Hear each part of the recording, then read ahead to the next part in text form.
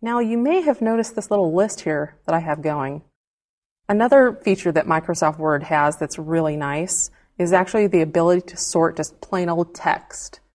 I'm going to select that list, and I don't know if you saw what I was doing. I just clicked and dragged to select that list and go up to the paragraph group on our Home tab. And do you notice this AZ with the arrow pointing down? That's the sort button. I can click that, and Microsoft wants to know, sort by what? Paragraph marks or by a certain field?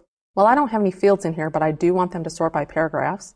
And I am sorting by text, but there are choices for number and date in case that's what kind of information I had typed here. And then I can choose to either sort ascending or descending. I'm going to leave it here at ascending and click OK.